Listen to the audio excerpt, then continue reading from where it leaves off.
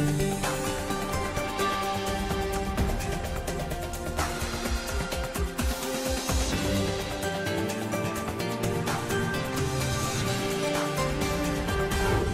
today's World Insight, countdown to U.S. President-elect Joe Biden's inauguration with big challenges, the pandemic and tanking economy awaiting his first days in office. How smooth could the transition of power be? And the pandemic has fundamentally altered the financial landscape. Insights from Ann Richards, the CEO of global investment firm Fidelity International, about what the new normal in investments looks like. So you've seen financial companies, technology companies in particular, do very well as the world has adapted the style of work.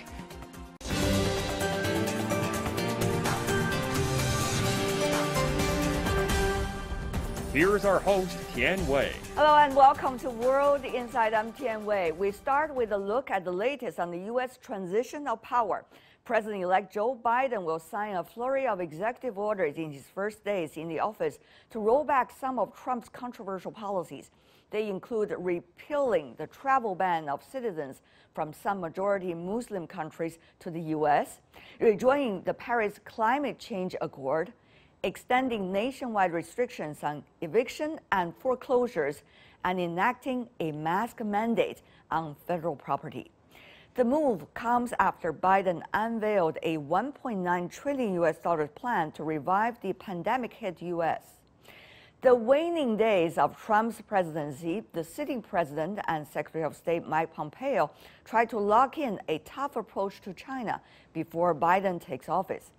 With the challenges of a public health crisis, virus-ravaged economy, racial strife, and political polarization, how might Biden overcome all of these ideological divisions and get bipartisan support to push his legislative agenda through Congress? Let's loop in our panelists to find out.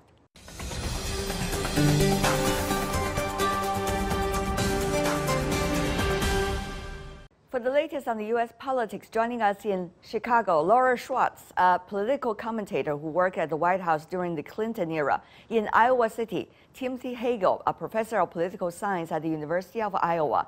Last but not least, in Shanghai, Wu Xinbo, director at the Center for American Studies. Welcome, ladies and gentlemen, to the program. Let me begin by asking our two American guests about the latest politics in Washington. It's changing day by day, probably hour by hour. Ms. Schwartz, you experienced the earlier time of impeachment for President Clinton. How would you compare the circumstances then and now? What does that mean for the schedule, if there is going to be anyone, after the inauguration? Well, it's very interesting and such a smart question, Tian, because really during the Clinton administration, that was an impeachment of President Clinton that we had to really see through every day and speak about the message and the policy for the American people, while Capitol Hill did their work on the impeachment.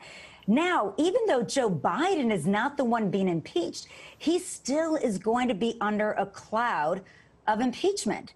So with his rigorous schedule and his commitment to get so much done in the first 100 days of his presidency, he too has to see through the impeachment and speak, and I would suggest daily, to the American people about what he's doing to stay true to the very platform of which he was elected to enact. While at the same time, Donald Trump himself will have to gather his legal team. And because the impeachment has already passed in the House, meaning they brought the charges, and it will go on to the Senate soon. We don't know exactly when Nancy Pelosi, the Speaker of the House, will transmit those articles. But once they do, the Senate tries the president. And so he's going to have to present a defense as well. So Donald Trump is not going quietly off into the night. He's got a lot to do to prepare to fight this impeachment as well. How were the time when you were in the White House spending with the other members of the team to deal with an impeachment against the President Clinton? And of course, we know this is uncomparable, what is going on with that trial and what is going on likely with the content of the Donald Trump. But what was it like to be a member of the team that has been impeached? Well, we were determined, not knowing how long the Senate was going to take. And for President Clinton, I believe there were 4 or 5 articles of impeachment. And Professor Hagel may know that for sure. It was either 4 or 5 articles. So it was a longer trial. This is just one article of impeachment, the incitement of an insurrection. So it may be shorter in duration, but regardless, it can be just as harmful, like I said, for a Biden presidency trying to get things done as it would have been for a Trump presidency midterm. We all were pretty devastated when the House had the majority vote to impeach. But it was because we followed President Clinton's lead, which was that every day he told us, listen, impeachment in the Senate's going to come and go. And they're going to be hard on me. They're going to say terrible things. But you know what? I'm going to need to work with every single one of them after this is over, because we've got this on the table. We've got education. We got welfare. And that's how I think he got through it himself, and how he really riled the rest of us to do it as well, because there were very dark days when you're trying to get your message out and talk about what you're doing, but you can't even get to the front or the second page of the newspaper. And in this 24-hour news cycle, you want to do as much as what you can as the party that's getting snuffed out. To just try to break through a little every day. That's what we did every day. We got up just with the goal of getting on the second or third page of the paper. And that's what Biden's team is going to have to do, too. Professor Hagel, your name is being mentioned by your colleagues, so let me come to you about that. How do you compare the situation, and as a result, the timetable, possibly, of the trial at the Senate? You know, it's so hard to tell. This really is unprecedented, not only because it's a second impeachment, but because of the fact that Trump's going to be out of office. Some people have argued, including law professor Jonathan Turley, suggesting that Trump shouldn't even bother to put on a defense, basically suggesting that the point of impeachment is to remove somebody from office, and he's no longer in office. So why should they bother even putting on a defense? Now, I don't know if the Senate Republicans would try to put on a defense for him or whatever, or maybe they would simply try to say, well, it's a moot point. And so it's possible that if a trial goes forward, that Trump could then go to court and say, well, look, this isn't appropriate. Now, normally the courts won't touch an impeachment situation because it's a political question, but under this circumstance, it may be because it's a due process or not following procedure properly that they would be willing to step in and basically say, okay, you can't be doing this. It's not just Chuck Schumer and Mitch McConnell, the current and the future majority leader in the Senate, that have to agree with one another, but also members of the Senate. They have to be on the same page, which means if they start a trial, they will have to be there every day for the afternoon trial, while in the morning dealing with the heavy agenda coming from the new administration. So, Professor Hagel, do you think the political environment is ripe for that, given the division? That's the other thing that's quite different from the 90s when Clinton was impeached. Again, even though things were very tense at that particular time, they're nothing like they are today, unfortunately. We're in an era of hyper-partisanship, and although there are some Republican members who would be willing to perhaps cross over, maybe not on the impeachment, we'll have to see, although we certainly saw that in the House where some 10 members did vote for impeachment. I'm not sure if any senators would as well. We'll have to wait and see if it comes to a vote. But senators like Romney, Sass, Collins, Murkowski, they're all ones that might be willing to work with Democrats, especially on legislative matters of one sort or another. And then we have to look and see, well, who's up for re-election in 2022, who's from a state that's they're perhaps a swing state or a state where they might be vulnerable. And so there's the politics obviously is going on aside from the particular partisanship of the impeachment. Professor Wu Xinbo from China, I know we are all observing this from afar while the U.S. is going through this insurrection, inauguration, and impeachment. What is your take, given the fact that you have been observing America issues in China for decades? Well, this is a very unique time in my observation of the U.S. politics in the last several decades. especially given the legacy Trump leaves. Actually, this country is now in political divide and antagonism, social chaos, and strain. And most important of all is still in a serious public health crisis. Every day, thousands of people died from COVID-19, largely because of the disastrous handling of the challenge by the Trump administration. So this is really unprecedented in the United States history, in its modern history. And also think about the power transition. To some extent, Trump so far still has not conceded his defeat and admitted the victory for Biden. So there's still an uncertainty about what's going on January 20th. And FBI has already warned that there may be protests and violent protests in all the 50 states on January 20th. If now from what we can see on TV in Washington, D.C., it's just like a kind of in a war zone, it's a war situation. So that is really unprecedented. Mm-hmm. So that is a very challenging time for Biden administration and for America as well.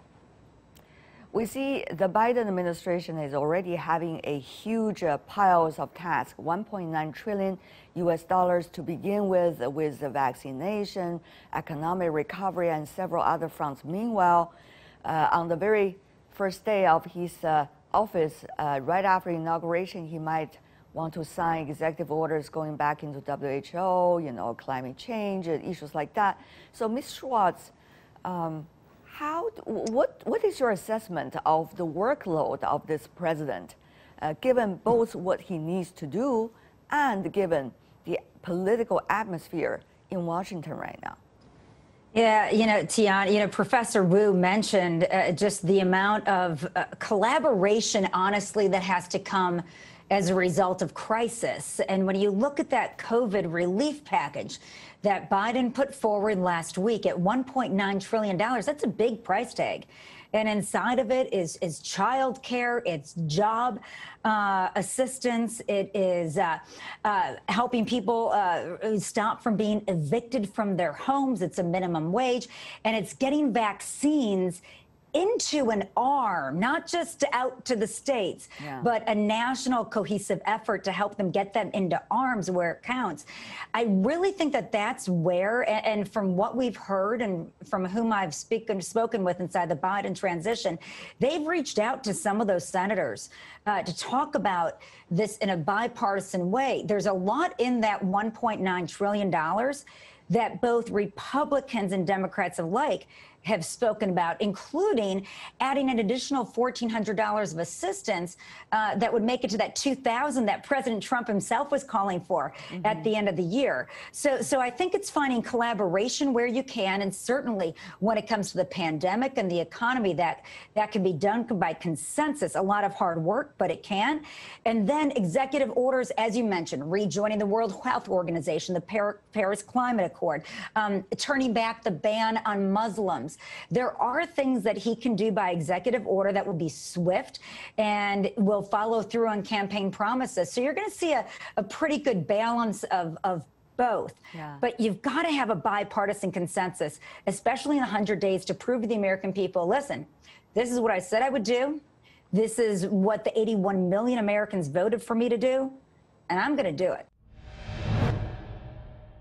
Given someone who have served in the administration, what do you think might be the best way for this administration to approach both parties? You find your allies across the aisle. As Professor Hagel said earlier, and we've been echoing, the Senate is a bit more measured from the conservative Republican, not the Trumpian Republican, but the more conservative Republican base. And that's where Joe Biden is familiar. And that's where Joe Biden has to reach, so that if he has an event in the Rose Garden at the White House, and I hope he does on the second day of the administration, it shouldn't just be surrounded by Democrats. He's got to bring in a Republican for every. When I was the White House director of events, I had a rule. if we were going to have a Democratic member of the Senate, we needed to have a Republican as well. No, very because you have to show a collaboration. Now, some days it's harder than others, but I really hope they do make that a priority of theirs. That's how you get things done. Professor Hagel, though, if you look at what's going on in the countries, not just what Washington is doing, but also the localities, you see different states also divided, as we have already witnessed. And there are those who are coming out and trying to accuse those who have not voted yes for Trump impeachment. So how do you see that bringing together the consensus that Laura mentioned possible? Well, as she indicated, and it's a very good point, is you have to seek your allies or find where you can find some common ground with certain people who maybe aren't utterly opposed to whatever your policies are. And that's where even though there are going to be Republicans who maybe aren't real strong in favor of Trump, are a little concerned about the price tag of $1.9 trillion and have been concerned about the price of a lot of things in the Trump administration, maybe are now going to put their foot down, so to speak. But what you have to look at are things that I usually refer to as the kitchen table issues. Try to forget about or not emphasize the partisan politics that are going on, because a lot of people, especially people in the middle, the independents, they don't care about that stuff. They aren't paying attention to that stuff. And in fact, it turns them off to a great extent. What they do care about, particularly in the environment we're in now, is the economy, how we're dealing with not only the pandemic, but the economic fallout from the pandemic. And so they need that help. Those businesses, small businesses need that help. Individuals need an extra $1,400. And maybe some will argue that that's not enough, but at least it's something to get them through another month or another few weeks. Right. On the other hand, the Republican Party, isn't it, Professor Hagel, also have to come to consensus, given what Trump did within the Republican Party. How much difficulty do you see that the party itself needs to come to realize what they need to do next? My guess is he's not going to just quietly fade away like most presidents do. Obama basically did, George W. Bush basically did, Carter did a lot of public service sorts of things, but these presidents really didn't get involved in politics too much after they left office. With Trump, he's a fighter, he's unhappy with the result, he's a media guy, he always was. He was before he ran for office, and so it's very possible that he's going to try to stay in the spotlight, and it's very possible that people want him to stay in the spotlight because he is such a divisive figure and he gets a lot of media attention. If that's the case, then those divisions within the Republican Party are going to continue, making it more difficult for them to find some issues to coalesce around. They might be able to do it, especially again on the economic side of things and dealing with the pandemic and the economy. Right. But, if it's the political stuff, they're going to remain divided, and that's going to be good news for Democrats in the next 2- and 4-year elections. Interesting. Once the president-elect becomes the president, a lot of corrections can be done about the wrong directions of foreign policy, international approach by Washington right now. Professor Wu, how realistic and pragmatic do you think those hopes could be from this part of the world? I think the general expectation is that Biden will first and foremost try to reach out to allies and friends so that to consolidate the U.S. Position in the world and regain the influence it has lost during the Trump years. So I think that is something on the high agenda, a priority for Biden's foreign policy agenda. And also, we are going to see Biden to get back to some of the international mechanisms that Trump decided to work out, especially Paris Agreement. And also, it's likely the U.S. is going to return to the Iran nuclear deal, and will stop the process of creating World Health Organization. I think these things are the priorities for Biden's foreign policy, and it's going to happen. And also, I think his team will need some internal examination about the legacy of Trump's China policy. Just see how much damages Trump has done to China-U.S. relationship. Huge challenges for Biden. even during the last few days of this administration, we see some administration officials trying to lay down one hurdle after another for the next administration coming in to improve any kinds of relationship with China. Now, Professor Wu, did China understand this? And how will China work with positive messages, if there were any, coming from the new administration at the very beginning of their term in the White House? Well, I think this kind of barriers that Trump administration has been trying to build up in the last days of the administration is not just politically driven. I think sometimes it's also psychologically driven. Some people, including Pompeo, I think they really hate China. So they just want to express his anger and to some extent frustration with China by taking this kind of crazy actions. I think Biden, on the one hand, he needs to talk about China as a major competitor to the United States and appears to be tough on China. But on the other hand, he understands the necessity of working with China on a wide range of issues of his concern, a wide range of issues of U.S. interests. So he may need some time to figure out the agenda, but I think China certainly has some expectation that under Biden administration, there will be more opportunities and room for cooperation. And finally, before we go, there's another issue about whether a president will be able to pardon himself. That is a huge debate inside the U.S. politics right now. Ms. Schwartz, how do you see that? And what do you make of the consistent effort by the current president to do so? Well, you know, President Trump has certainly wondered about a pardon for himself, not just with his advisories, but out loud. And it's something that constitutional scholars have been debating. They can look back to different rulings or readings and writings to say, listen, one cannot be the jury of themselves, and that the pardon privilege would not extend to the president himself.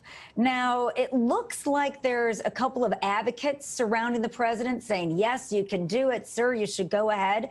But the majority around him say, listen, you try to pardon yourself, you're going to look more guilty, especially going into an impeachment proceeding, and you're going to be challenged by the courts. Do you really want that? So I think it's getting less likely. I have to tell you, Tian, maybe about 2-3 weeks ago, before the insurgents in the Capitol, I would have said it was 80% likely Trump would try to pardon himself and probably be able to do it. Now I think that's more 20 to 30% at this point. Interesting. Professor Hagel, what is the process for a president to pardon himself before he leaves office, and what do you make about that possibility for Trump? Well, I don't know that we know what the process would be other than how we would pardon anybody else and basically say, okay, you know, any crimes, federal crimes that you had committed that you cannot be charged with. And essentially President Ford did as much for President Nixon. I would say, though, that a couple of things. First, it's not clear that, at least at a federal level, that Trump's broken any laws. People talk about the incitement to riot and so forth, but what he said at that particular event doesn't seem to satisfy the advocacy of violation of the law criteria of immediacy and likelihood. So it may be that he really doesn't need to. He also can't pardon himself for any potential state crimes. And we know that the Attorney General of the state of New York is looking into Trump's financial dealings. And so that's something he can't do as president, pardon himself for that. I would also say that if, in fact, there is any federal crimes that are committed, it might be a good idea, and a few people have mentioned this, for Biden to simply pardon the president, just to get it out of his hair, out of the way, and so forth. Now, again, that may not work because Trump is Trump, but still, it would help to soften perhaps a lot of people if we don't have to go through some sort of trial of an ex-president, which would then be, again, a media circus taking away from the Biden administration. What an interesting situation. Unprecedented, I would say. And certainly, with your help and your insights, we understand it much better. Thank you so much, the three of you, Laura Schwartz, Timothy Hagel, and Wu Xinbo. And you're watching World Insight. Still to come on our program today. The pandemic has fundamentally altered the financial landscape. We speak to Ann Richards, CEO of global investment firm Fidelity International, about what the new normal in investments looks like. So you've seen financial companies, technology companies in particular, do very well as the world has adapted the style of work. It's World Insight, I'm Tian Wei. Next, we take a glimpse at the global economy amid the pandemic. Despite the grave and complex environment, China has shown steady economic recovery. The National Bureau of Statistics said on Monday that the country's GDP grew by 2.3% for the year 2020. It's reported to be the only major economy to grow last year as the pandemic suspends travels and many other sectors. Meanwhile, worldwide, the major investment banks and internet-related industries are reported to be doing well in the third and fourth quarter of last year. So how do investors look at the current economic reality for the year 2021? For that, I spoke to Ann Richards, CEO of global investment firm Fidelity International, who has been instrumental over the years in building gender equity in the business world. Take a listen. Ann, what a pleasure seeing you here. It's lovely to be back speaking with you again, so thank you for inviting me. I've been looking forward to this interview for quite some time. How you been? I mean, it's been a very strange year. That it's almost a year now that we've been working in this virtual world. But, we've managed to weather the storm, I think, and hopefully we're seeing some signs of progress beginning to come through in 2021. We hope that will be the case. The good thing is some economies are still growing. For example, that of China, the number of China's GDP just came out, more than 100 trillion yuan for the year 2020, growth rate about 3.4. What do you make of that?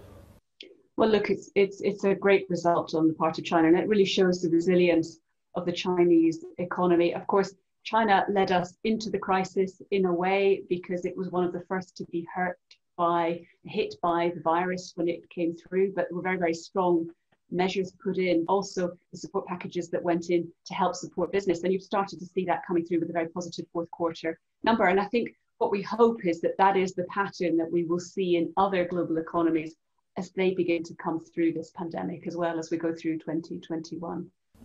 Looking at China's number, what does it mean to you, both your business and also your company?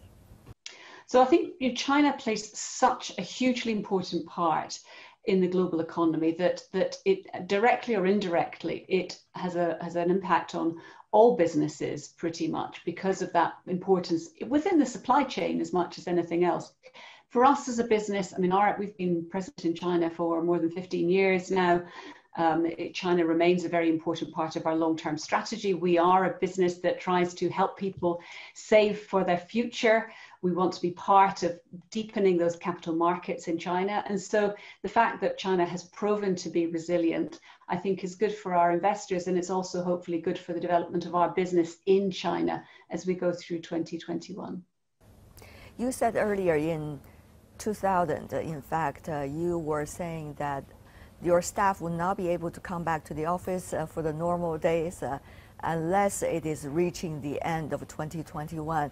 Wow, what you have just predicted seemed to really has become the picture. Tell me more about your latest assessment about what's likely to be the so-called going back to normalcy, depending on the degrees of normalcy, and what is your assessment of the latest situation?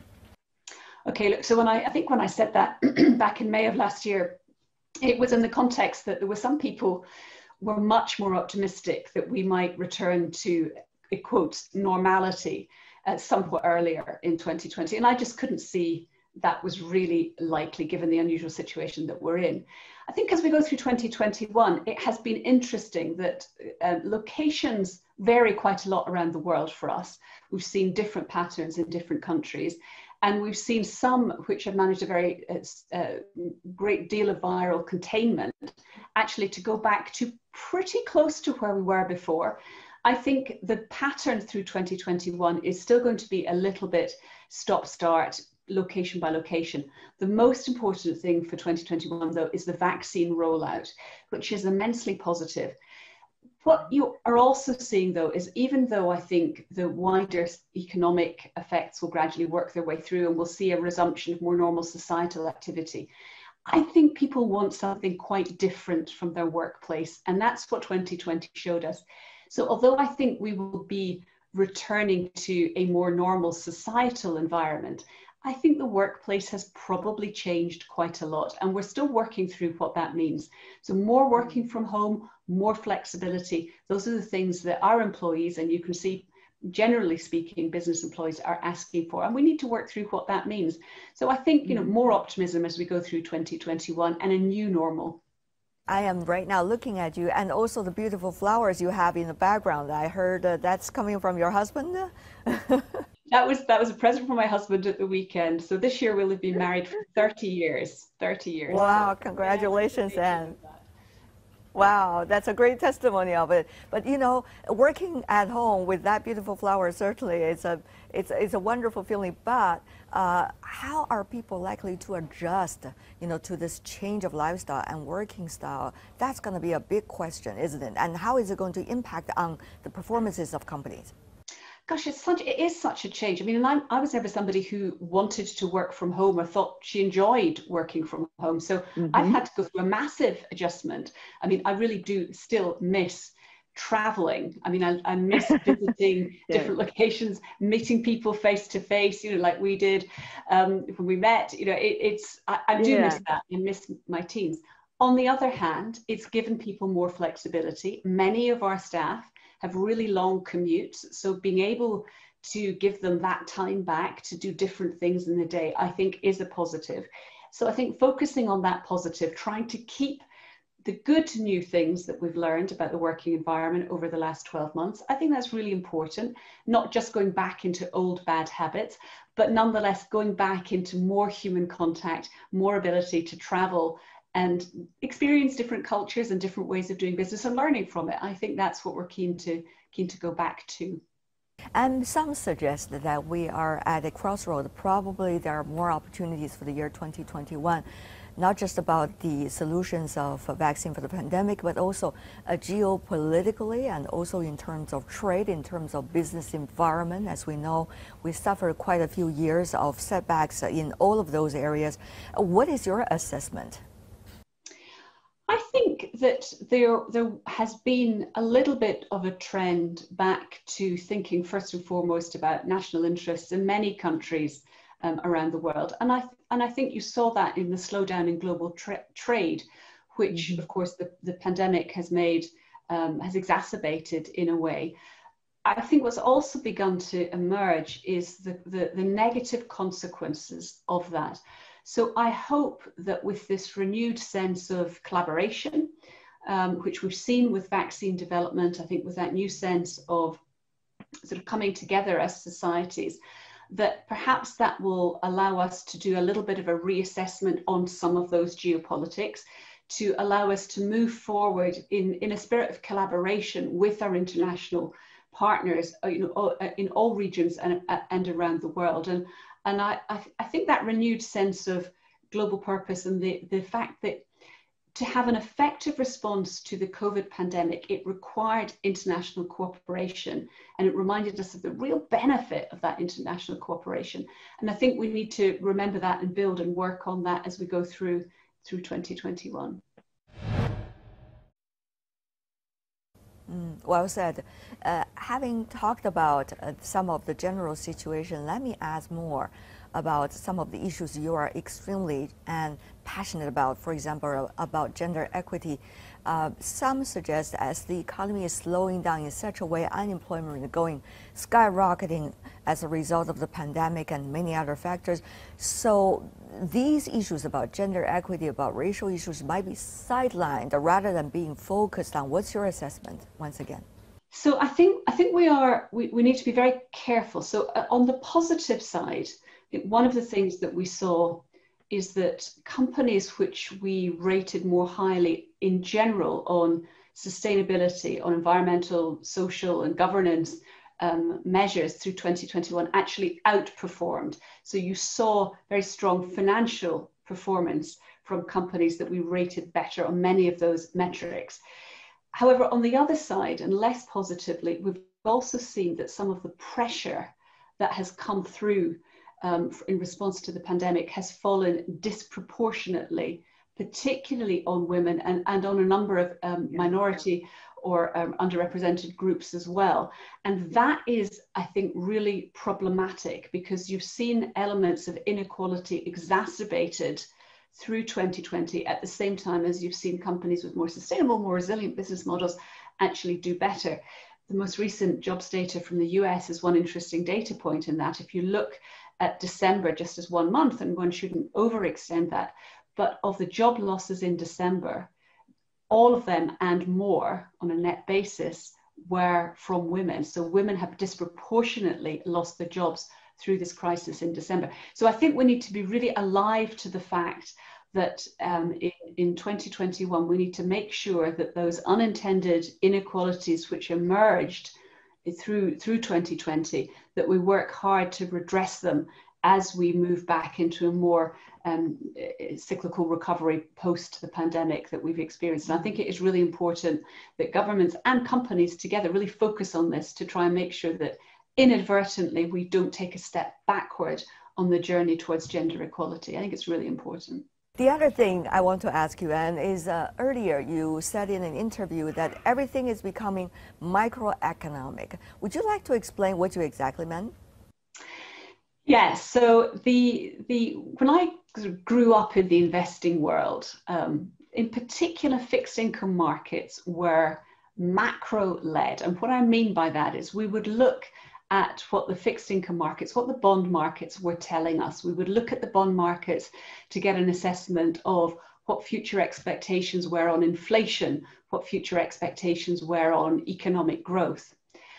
And this has been an increasing trend, I think, but with the advent of unconventional monetary policy, with the advent of QE, and we saw this once again in March when the central banks moved with coordination to inject liquidity into the market. Essentially, the shape of the yield curve is no longer something which tells you what future inflation expectations might be or what future growth expectations might be.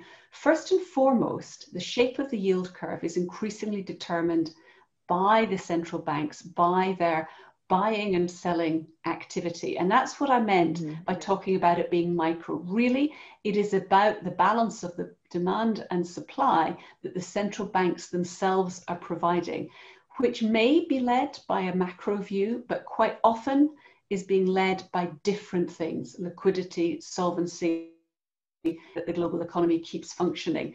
And I think that's quite a difference. So that's really what I meant. It's about buying and selling at a central bank level, turning what used to be a macro series of events into something which looks much more like microeconomics. Are you confident about the central bank's decision-making processes, particularly in a time when the pandemic has exacerbated all the economic difficulties, and we also see currencies in various countries that have been moving ups and down quite dramatically, not to mention it's going to be a very difficult economic recovery at time, even though we could get through this pandemic somewhat? Well, I think what you've seen that in 2020 is that we've pretty much reached the limits of monetary policy.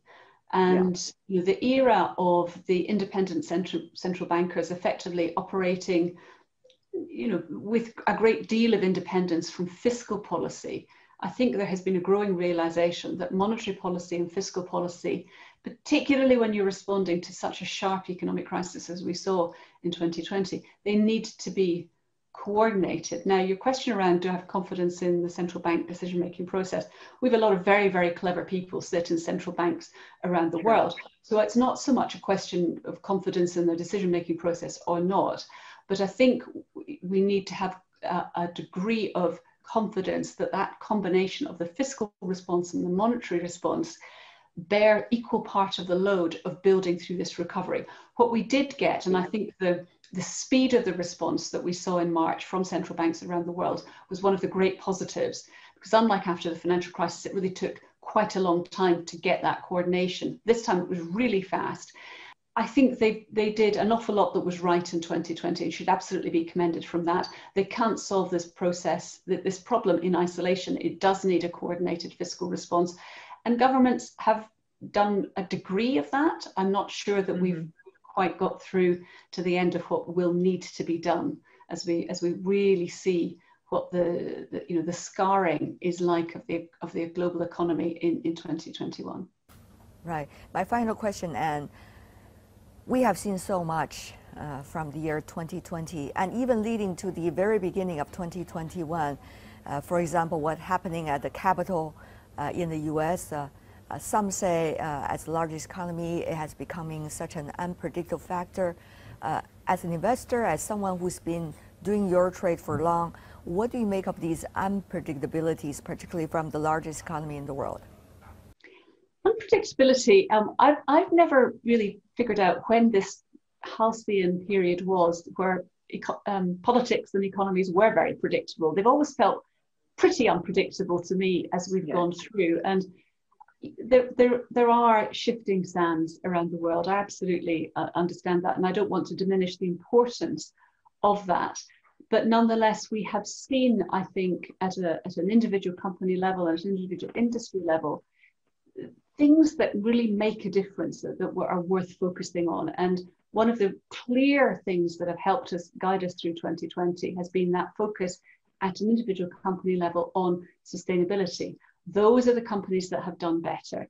And I think that is going to be continuing a trend into 2021. We will continue to see, and we should continue to focus on those companies that are really trying to deliver against that sustainability agenda, because I think those are the ones that are going to do better over time. They are more resilient, and that's how we try and navigate the unpredictability.